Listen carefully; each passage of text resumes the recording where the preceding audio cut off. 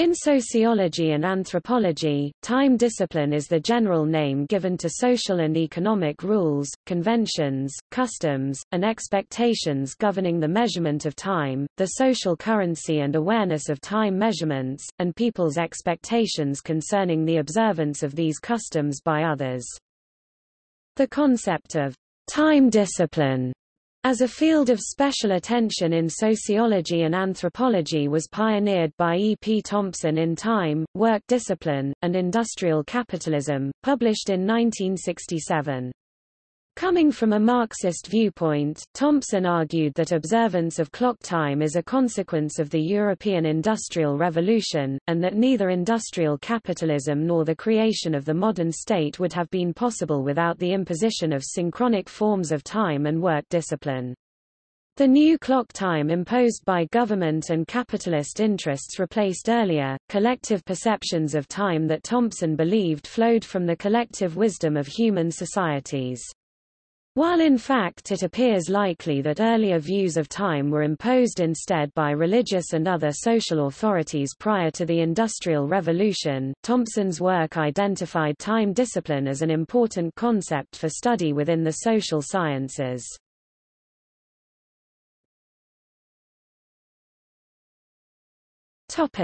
The natural world. In societies based around agriculture, hunting, and other pursuits that involve human interaction with the natural world, time discipline is a matter governed by astronomical and biological factors. Specific times of day or seasons of the year are defined by reference to these factors, and measured, to the extent that they need measuring, by observation. Different people's needs with respect to these things mean sharply differing cultural perceptions of time. For example, it surprises many non-Muslims that the Islamic calendar is entirely lunar and makes no reference at all to the seasons. The desert-dwelling Arabs who devised it were nomads rather than agriculturalists, and a calendar that made no reference to the seasons was no inconvenience for most of them.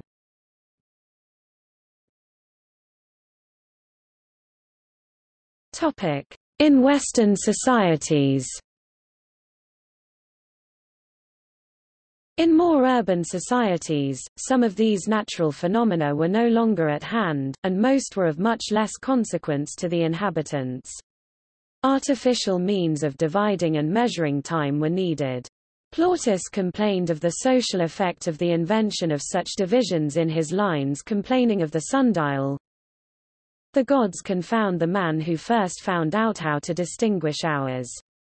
Confound him, too, who in this place set up a sundial, to cut and hack my days so wretchedly into small portions. When I was a boy me belly was my sundial, one more sure, truer, and more exact than any of them. This dial told me when it was proper time to go to dinner, when I had ought to eat, but nowadays, why, even when I have, I can't fall to, unless the sun give leave. The town's so full of these confounded dials, the greatest part of its inhabitants, shrunk up with hunger, creep along the streets. Plautus's protagonist here complains about the social discipline and expectations that arose when these measurements of time were introduced. The invention of artificial units of time measurement made the introduction of time management possible, and time management was not universally appreciated by those whose time was managed.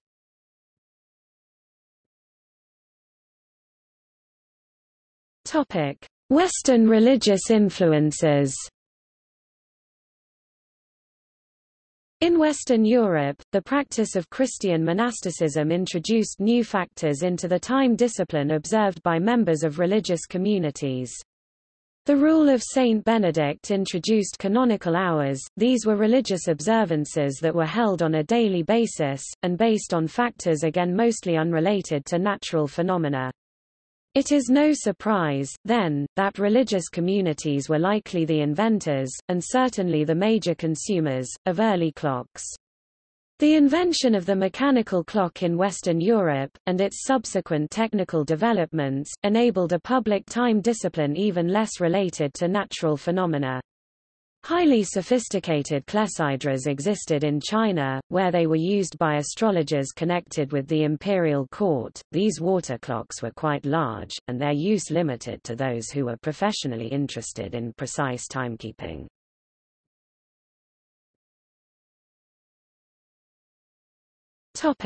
The invention of the clock. The English word clock comes from an Old French word for bell, for the striking feature of early clocks was a greater concern than their dials. Shakespeare's Sonnet 12 begins, "When I do count the clock that tells the time." Even after the introduction of the clock face, clocks were costly, and found mostly in the homes of aristocrats. The vast majority of urban dwellers had to rely on clock towers, and outside the sight of their dials or the sound of their bells, clock time held no sway. Clock towers did define the time of day, at least for those who could hear and see them. As the saying goes, a person with a clock always knows what time it is, a person with two clocks is never sure.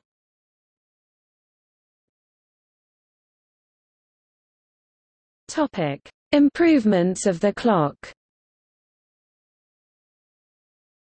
The discipline imposed by these public clocks still remained lax by contemporary standards. A clock that only strikes the hours can only record the nearest hour that has passed. Most early clocks had only hour hands in any case. Minute hands did not come into widespread use until the pendulum enabled a large leap in the accuracy of clocks. For watches, a similar leap in accuracy was not made possible before the invention of the balance spring. Before these improvements, the equation of time, the difference between apparent and mean solar time, was not even noticed. During the 17th and 18th centuries, private ownership of clocks and watches became more common, as their improved manufacture made them available for purchase by at least the bourgeoisie of the cities. Their proliferation had many social and even religious consequences for those who could afford and use them. Before time became standardized, clock masters used true time. The day work began and ended with the sun. This time period was divided into 12 equal hours. This meant that these hours would vary with the seasons, as the length of daylight changed. Each town would have their own variants of this true time. Eventually, cities adopted mean time, which is how we think of time nowadays. Astronomers used the Earth's rotation and the stars to calculate the time, and divided the day into 24 uniform and equal hours. Geneva was the first city to adopt mean time in 1780, followed by London in 1792, Berlin in 1810, Paris in 1816, and Vienna in 1823.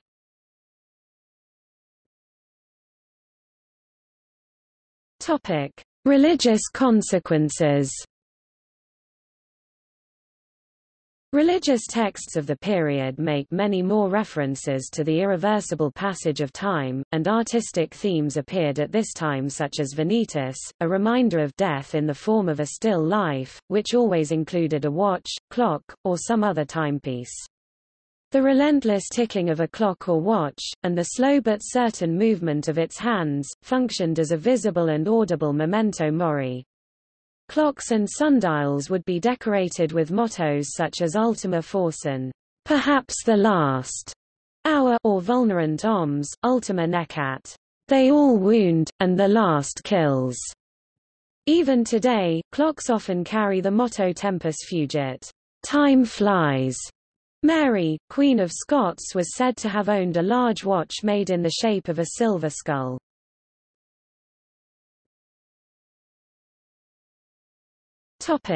Economic consequences. Economically, their impact was even greater. An awareness that time is money, a limited commodity not to be wasted, also appears during this period. Because Protestantism was at this time chiefly a religion of literate city dwellers, the so-called Protestant work ethic came to be associated with this newly fashioned time discipline. Production of clocks and watches during this period shifted from Italy and Bavaria to Protestant areas such as Geneva, the Netherlands, and England. The names of French clockmakers during this time disclose a large number of commonly Huguenot names from the Old Testament.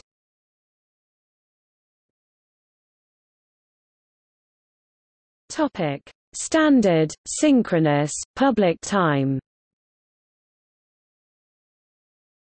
In the 19th century, the introduction of standard time and time zones divorced the time of day from local mean solar time and any links to astronomy.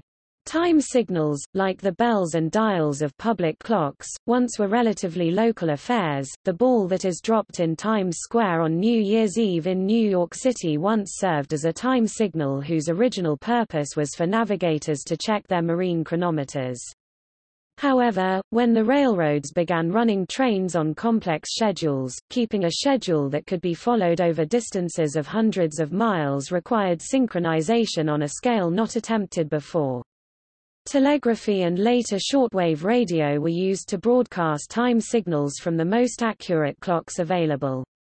Radio and television broadcasting schedules created a further impetus to regiment everyone's clock so that they all told the same time within a very small tolerance. The broadcasting of time announcements over radio and television enabled all the households in their audience to get in sync with the clocks at the network.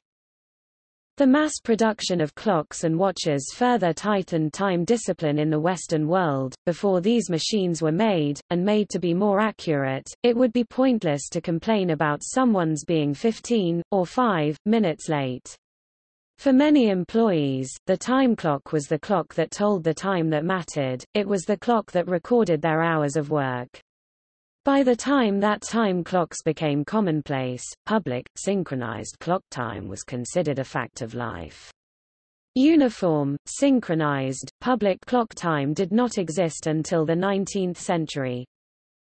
When one speaks about the intellectual history of time, one essentially is stating that changes have occurred in the way humans experience and measure time. Our conceived abstract notions of time have presumably developed in accordance with our art, our science, and our social infrastructure. See also horology.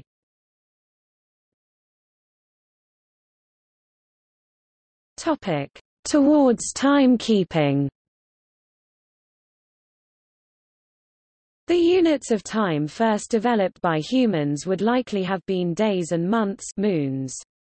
In some parts of the world the cycle of seasons is apparent enough to lead to people speaking about years and seasons, e.g. 4 summers ago, or 4 floods ago.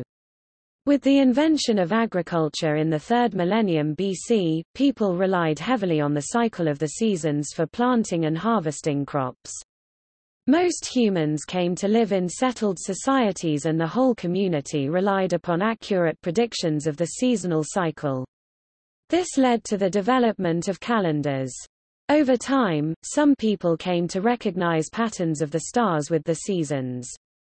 Learning astronomy became an assigned duty for certain people so they could coordinate the lunar and solar calendars by adding days or months to the year. At about the same time, sundials were developed, likely marked first at noon, sunrise and sunset. In ancient Sumer and Egypt, numbers were soon used to divide the day into 12 hours, the night was similarly divided. In Egypt there is not as much seasonal variation in the length of the day, but those further from the equator would need to make many more modifications in calibrating their sundials to deal with these differences. Ancient traditions did not begin the day at midnight, some starting at dawn instead, others at dusk, both being more obvious. Since a sundial has only one hand, a minute probably only meant a short time.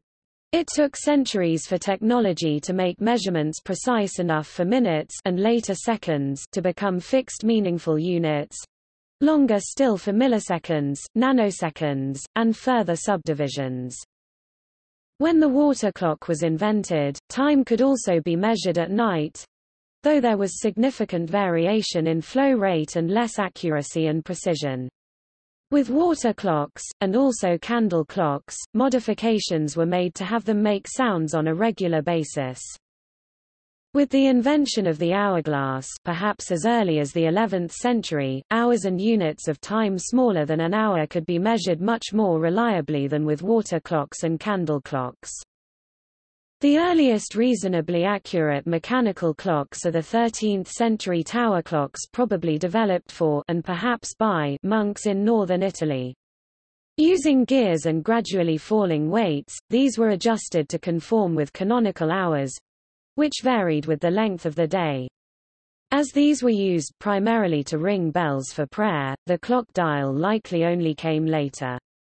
When dials were eventually incorporated into clocks, they were analogous to the dials on sundials, and, like a sundial, the clocks themselves had only one hand. A possible explanation for the shift from having the first hour being the one after dawn, to having the hour after noon being designated as 1 p.m. post-meridium, is that these clocks would likely regularly be reset at local high noon each day. This, of course, results in midnight becoming 12 o'clock. Peter Henlein, a locksmith and burgher of Nuremberg, Germany, invented a spring-powered clock around 1510. It had only one hand, had no glass cover, and was rather imprecise because it slowed down as the spring unwound. In fact, Henlein went so far as to develop the first portable watch. It was 6 inches high. People usually carried it by hand, or wore it around their necks or in large pockets. The first reported person to actually wear a watch on the wrist was the French mathematician and philosopher, Blaise Pascal (1623–1662). He attached his pocket watch to his wrist with a piece of string. In 1577, the minute hand was added by a Swiss clockmaker, Jos Bergy, who also is a contender for the invention of logarithms, and was incorporated into a clock Bergy made for astronomer Tycho Brahe, who had a need for more accuracy as he charted the heavens.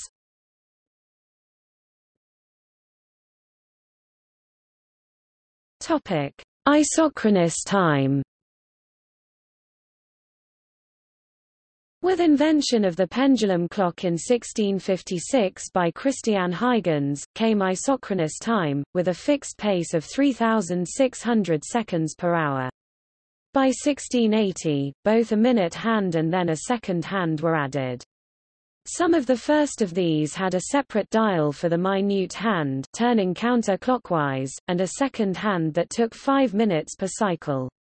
Even as late as 1773, towns were content to order clocks without minute hands, but the clocks were still aligned with the local noonday sun. Following the invention of the locomotive in 1830, time had to be synchronized across vast distances in order to organize the train schedules. This eventually led to the development of time zones, and, thus, global isochronous time. These time changes were not accepted everywhere right away, because many people's lives were still tied closely to the length of the daytime. With the invention in 1879 of the light bulb, that changed too. The isochronous clock changed lives. Appointments are rarely within the hour, but at quarter hours, and being 5 minutes late is often considered being tardy. People often eat, drink, sleep, and even go to the bathroom in adherence to some time-dependent schedule.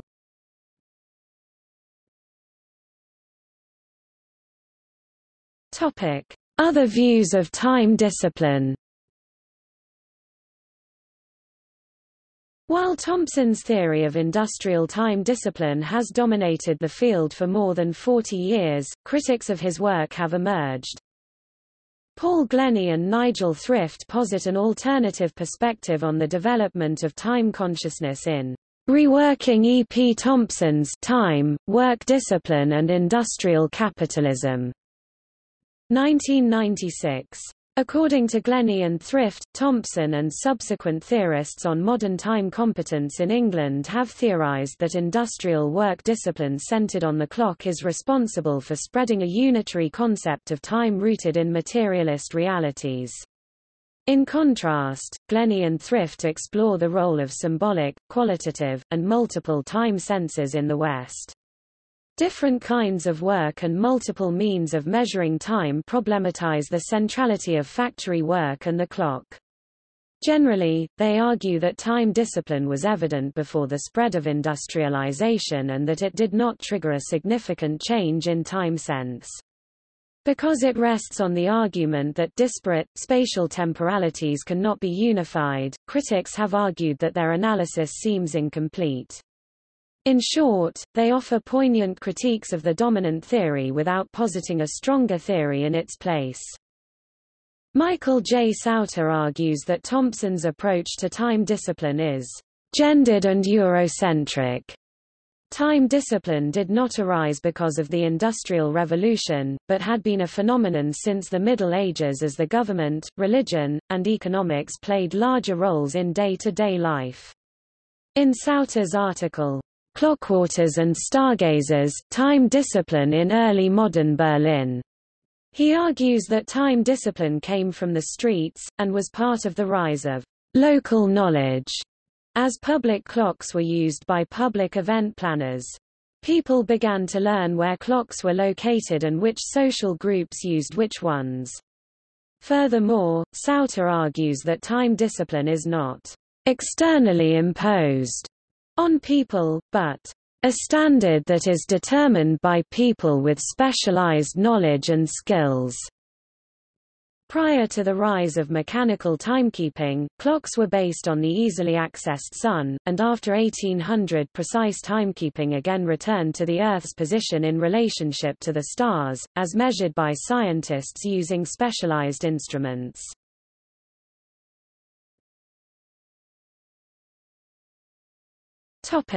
See also